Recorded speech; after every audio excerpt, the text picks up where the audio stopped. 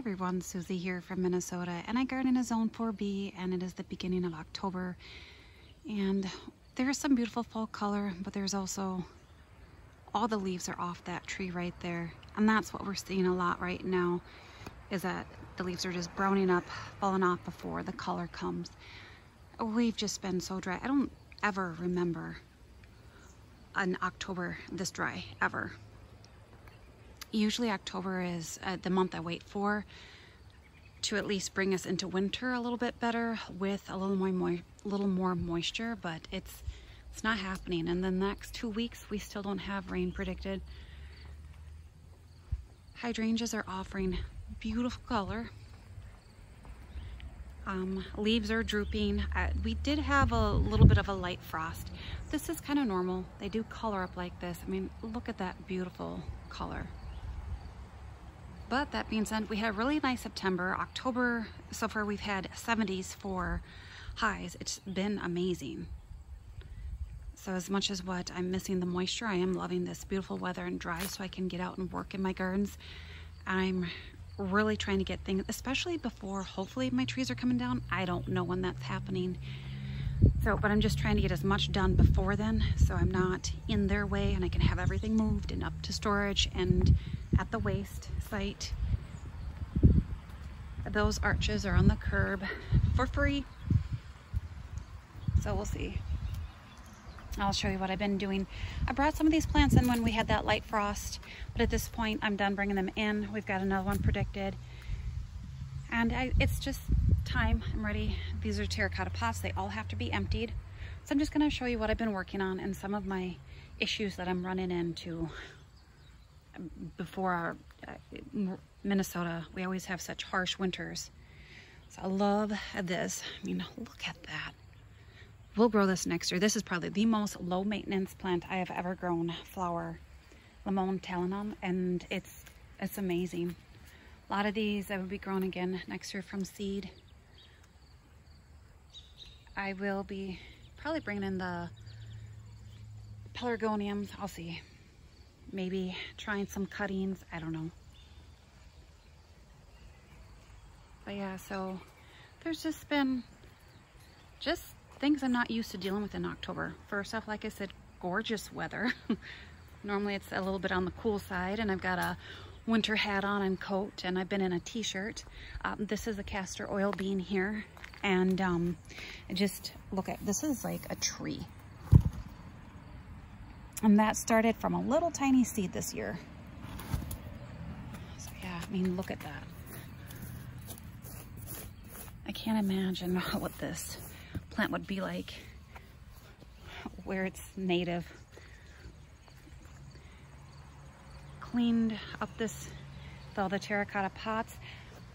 With the terracotta pots, I have to empty out all of that potting mix, and I don't put it into my raised beds because it's peat based, and I wish I could find a potting mix that didn't contain peat and affordable. I hate peat. That is just, oh, I just don't like it. I filled this up with rocks for the time being. I had a big pot in back with some rocks. This would just offer some more stability for it. I don't think it's needed because these roses are holding this arch in pretty good. Look at this cane I have to try and figure out what to do with. I'm like, it's huge. I'm just wondering if I should just cut that one off. I know it's huge, but holy moly. Nice rose hips. But yeah, I've been really working in my gardens to get ahead. Normally I'm always so behind.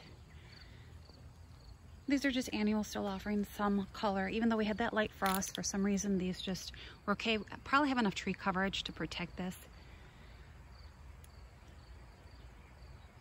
Loving the grasses so far. Let's see.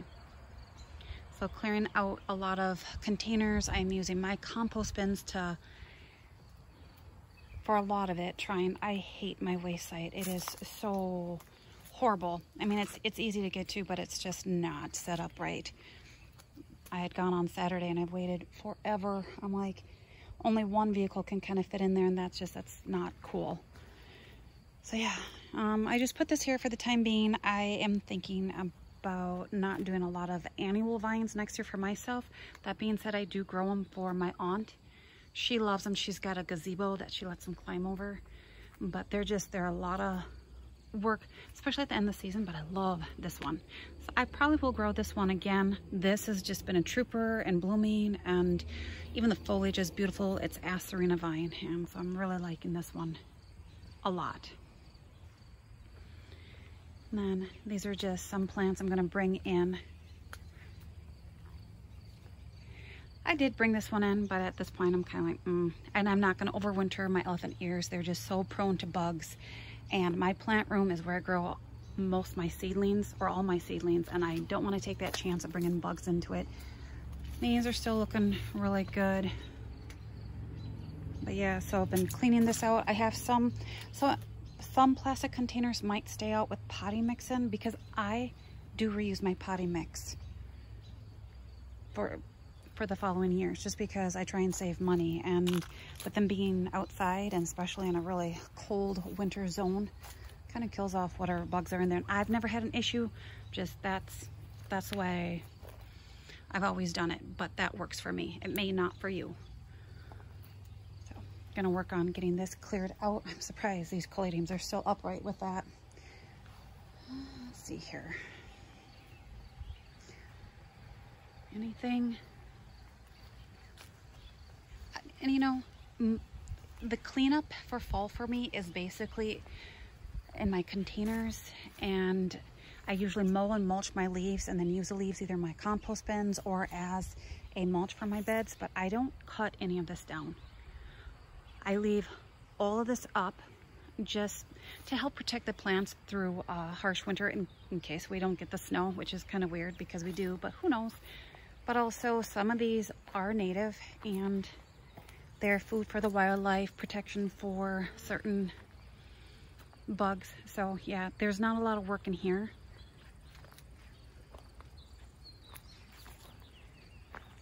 But yeah, but look, I don't think I've ever been this early with cleaning out my vegetable beds, which I feel so good about this, because last year I never got to my tomatoes, and that I didn't like. So that I'm just trying to make sure I'm caught up this year, so going into spring next year, I don't feel so behind. But yeah, I can't believe it. And so over here, I did have PVC pipe in here, but they just kind of go into, there it is. So they're up in storage too. And then I got this all out. I had some leaves in here, but all the stuff on the bottom was composted, so I was able to spread that on some of my gardens. So this one is empty, except I have been adding to this, and then this one is getting there. Not this year, and same with the next one. So, but I got all of this cleaned up. It just feels so good. I'm tired of having things pile up. And then back here is where I've been working, and my arches are, like I said, at the curb for free. I was just getting a little claustrophobic back here, and I just went with this, and these are thujas. They're full speed hedge American pillar. And I got these from Great Garden Plants. I'm not sponsored, but they were already in sale for $17.99, I think, for a gallon container, plus another 25% off. So I thought that was amazing. They're about 5 feet apart. I tried my best. And then they get about 20 feet tall. So it'll offer a nice privacy hedge. And once established, they can put on about 3 feet in a season from what I've read.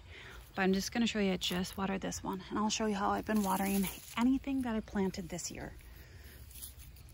So I laid some of my compost down that I made on my own. I use a lot of leaves, and I use grass clippings. I don't treat my lawns. So this is, and a lot of times what I do is I know how much to give my plants, but it's also based on, I grab a watering can and then I count.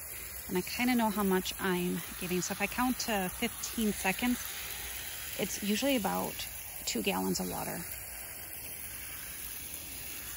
So, and I am super dry, so I like to give it a pretty good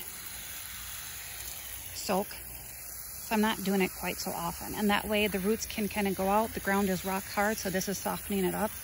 But I do it until I see it pool a little bit more. But right now you can see it's still soaking away pretty good. And I will just keep doing this. Like I said, if we were wet, it would definitely not be soaking in this quick. But I really want to give these a good start to the season before we get into the cold weather. If I lived in a mild zone and I could water year round, I would not be minding. Be like, okay. But yeah, I usually aim for about 3 to 5 gallons of water for a shrub.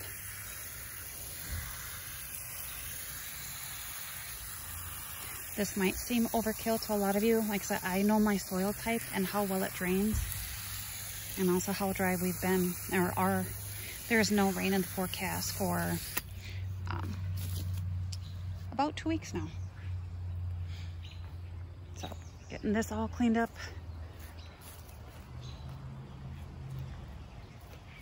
And then I had extended this bed just a little bit more. I had some cardboard that I wanted to use up. So then some of this, I'm just trying to see. I have some of these rocks sitting on the cardboard. I have Creeping Charlie back here, so I'm hoping to kind of prevent it going into these gardens. But I laid down a lot of my own compost over here. I just got done watering this. I try and go about once every 4 to 5 days if I can, and we've just been that dry. So I got all my hostas here. I did a video on that. Just also, I think I lost some of my tags. Thank you, squirrels. But back here I have a ligularia that I put in here. Been babying this plant. It was in my misfit garden, and I moved it here. Wasn't doing so good. We were underwater early in the season, so it should have more purple foliage. Britt Marie Crawford. This is a proudberry that I got from Great Garden Plants. This was in a quart. This is the size you get, but they have a great selection. Rabbits do like this, but it's probably because it's, I don't know, very dainty foliage right now. But I like that bluish tinge to it. Another tiny wine 9 bark. This is a clethra I planted here. Another shrub, I planted this late in the season last year. It was struggling where it was at, so I moved it here, and it's doing pretty good. And another one that was an area I didn't like, dwarf blue Arctic willow. Likes a lot more water than what it was getting over there, and more sun. It might like it here. Then I moved the European ginger over here. So if it ever decides to spread in its lifetime, which I've had this for 2 years and it has not, it's just clumped up. At least I've got like the rock to kind of contain it. And I might just end up rounding that out a little bit more at some point, depending. This is where I'm putting a lot of my spent potting mix. But the one thing about peat is if it's not hydrated, the water just runs right off it. But this is my compost on here. But just trying to figure out if there's a clump somewhere that I can show you. I really don't like peat, but it is budget friendly. That being said, I don't recommend it. I wish I could find a potting mix. Like I said, that was affordable. I've tried making my own, and I failed miserably. Let's see here. Oh, I was going to show you. So this is where I'm struggling with this. Because look, we're so dry. Was doing this a little bit last season, but it greened up at the start, and I'm already losing 2 trees, and yes, 2, because I have to get rid of the one to get to the other one safely with the crane. Yeah, but there's no way I could give this water to make it happy. And at this point, I would have to continually water until we have a really hard freeze, and I don't want to do that. Like I said, I don't know how much to give it to actually make it happy. And then I'll show you also. So anything I planted this year is getting watered, but everything else is kind of on its own. That is kind of my standpoint on things, unfortunately. I've never had Kiloni turtlehead do this. It's been doing this for a bit. Like I said, without 2 weeks of water now in the forecast, but the roots right now are probably really deep, and in a good spot. If I start watering, those roots are going to start coming up to the surface. So just fingers crossed that this pulls through for next season. Maybe our winter isn't so mild, and maybe we'll get a good amount of rain at some point. Because I just watered this one over here, but the foliage on this hydrangea is horrible. But the incredible looks incredible. I have no clue why that one's looking so good. That's usually the first one to start drooping, but that looks amazing. I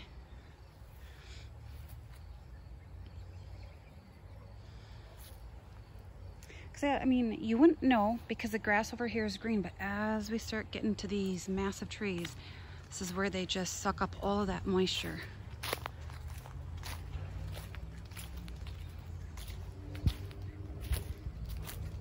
I am not watering anything in this garden. This will probably have a lot of destruction with this tree. I'm not gonna waste a natural resource on this right now.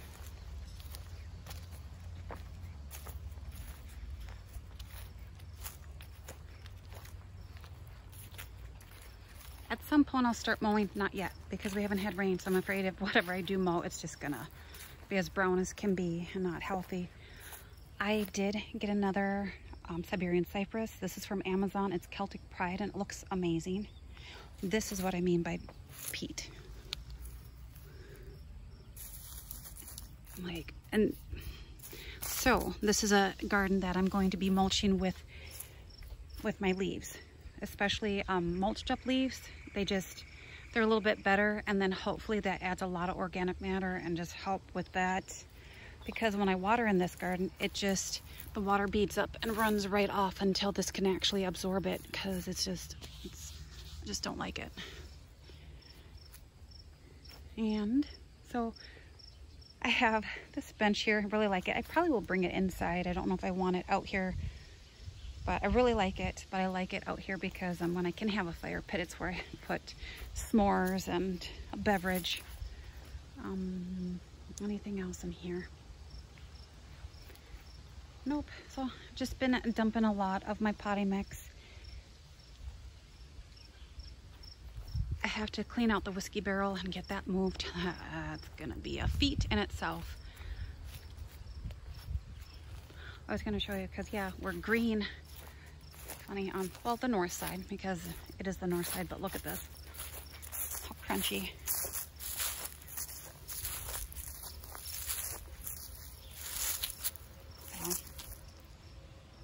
Oh, this just makes me so sad.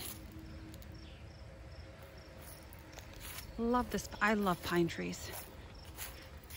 And that's just more stuff that came down from the trees. I can't burn right now, because right now I'd probably start a fire with especially leaves on the ground and being dry. They haven't said anything about a burn ban yet, but I'm just being overly cautious. Over here, this is where I had the European ginger. And so I had some extra Brunnera, and I just kind of am going to create a drift with it. I like that. I did love the European ginger here. It had a little different color, but again, it's just, I don't know. I was a little nervous. People say how aggressive it can be. I'm not seeing that yet. Maybe it just needs a little bit. But look, my staghorn sumac is starting to color up. That is so pretty. Can't wait. And this is what caladiums do when they don't like it.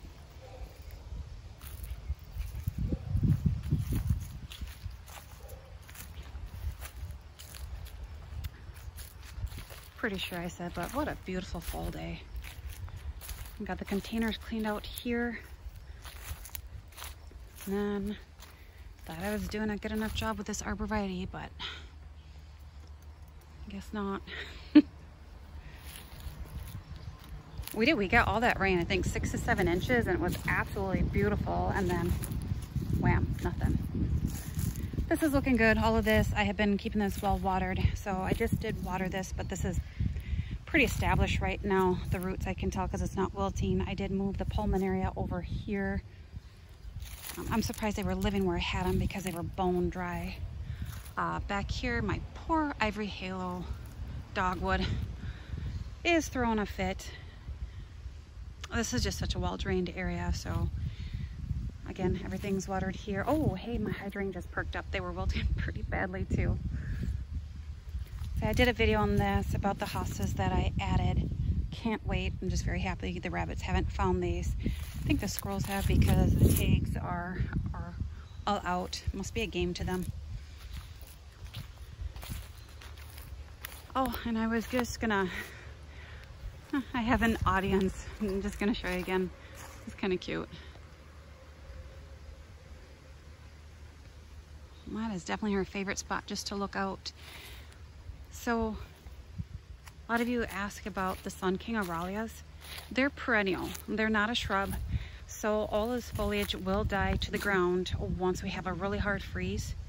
And then the foliage emerges in spring and you get all this brand new foliage. So unfortunately, I like this. Those will create a hedge during the growing season, but when it's not, it will be a blank area. That's okay. This dogwood, hopefully it pulls through, will offer a little something. And again, with these trees going down, I might have some different options for things back there. This is where I had the pulmonaria, and you wouldn't know that they were in here. They're a good size. I guess I'm just surprised they're growing.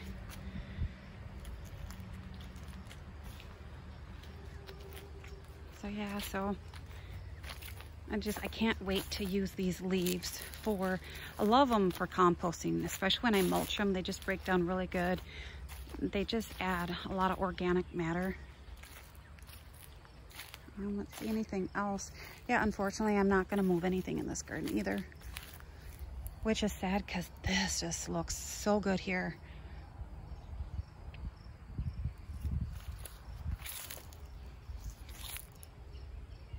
So yeah, so that's what I've been up to. I'm still watering a few things. Some of my plastic containers will stay out during the winter season. Those are fine. All of the terracotta have to be brought, and I do have storage, which is a lot of work. And that's where it's like all that potting mix. I may have to think about something different for next year, because if I have to always start with a new potting mix, I want to have something that's not quite so full of peat. We have this thing here. So this whiskey barrel on its own, it probably weighs about 50 pounds, and it's full of soil. And then I have to figure out where I want to plant the lamium. I'm thinking under the pine tree back there. I think it'll be fine. It tends to do okay in dry conditions, and I can just kind of creep where it wants back there. So hopefully you are having a beautiful fall day too, and working in your gardens, and have some really nice color going on. Again, I'm in a t-shirt right now. It feels amazing. So hopefully you enjoyed, and bye for now.